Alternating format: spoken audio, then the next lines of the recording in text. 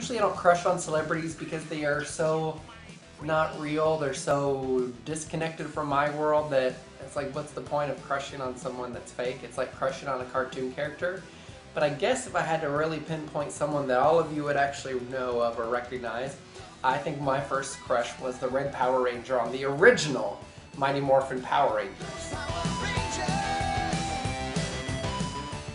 There was a rumor for a little while that the Red Ranger, the actor Austin St. John, did porn. It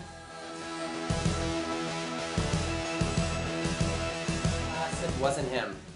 Or was it? Let's check that one more time.